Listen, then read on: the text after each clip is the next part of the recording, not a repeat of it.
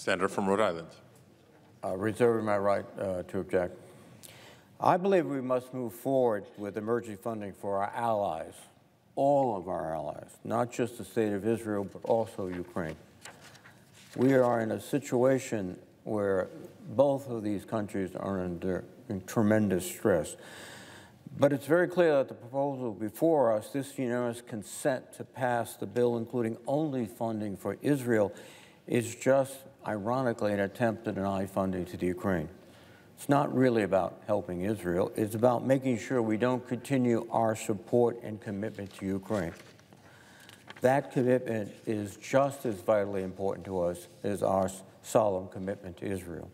If we fail to support Ukraine, we will send a very unfortunate message to our adversaries.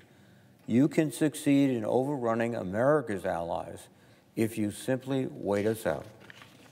My colleagues on the other side of the debate have been spinning a false narrative that says by providing support for Ukraine, we will deny support for Israel. The truth is that the only obstacle to providing help to both nations is them. And the truth is also that the United States is already supporting the state of Israel. The United States has provided Israel with over $12.4 billion in military assistance and missile defense funding over the last 3 years. And in response to the attacks of October 7, President Biden has moved 2 aircraft carrier strike groups into the region. He ordered Marines into the region. U.S. forces have already engaged and shot down missiles from adversaries in the region. We have also suffered more than 56 injuries of American military personnel because of actions against the United States position in the Middle East. We need to support Israel. We are supporting Israel. We will continue to support Israel, but we cannot abandon Ukraine. They have lost hundreds of thousands of civilians and military personnel. The horrors of October 7th were grotesque. I was in Israel last month. I saw the images, some that have not yet been released, of the slaughter. It was traumatic for the entire state of Israel, in fact, the Jewish community worldwide. But go to Ukraine. Go to Bucha.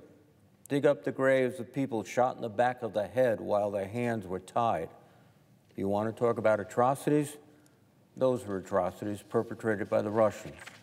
So we are fighting forces that are dark and evil in 2 fronts.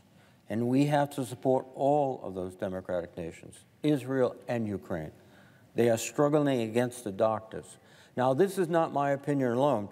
2 weeks ago, Mike Pompeo, the former Secretary of Defense for Donald Trump and a former congressman from Senator Marshall's home state of Kansas, wrote about Ukraine.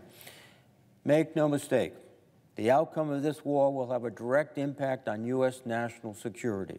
Should Putin prevail, whether on the battlefield or through a war of attrition that leads to ill-concealed diplomacy, and I would suggest that denying this aid is ill-concealed diplomacy, the war will be felt well beyond Ukraine's borders. Indeed, I would add, if we fail to support Ukraine with funding and equipment, then it is more likely that young American servicemen will be called upon to fight and perhaps die and suffer in Eastern Europe. Because, as so many of my colleagues have suggested, and as Secretary Pompeo suggested, Putin will not be satisfied with simply taking Ukraine. And we could see ourselves engaged in defending one of our NATO allies. I have a very simple sort of notion about American military policy, having had the privilege to serve in our military. I would rather send resources to a country fighting than send American soldiers to do the fighting. And if we don't support Ukraine, that will happen.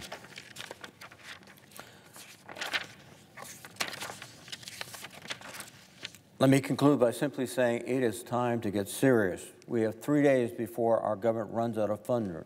Israel needs our support. Ukraine needs our support. American families and communities are counting on us to deliver critical disaster assistance. They need support for affordable, high-quality child care. There are many needs that we must address. We have to move now, but not isolating our Ukrainian allies. We're in the fight with them, and we will finish the fight with them. And then at this point, I would yield to Senator Durbin of Illinois.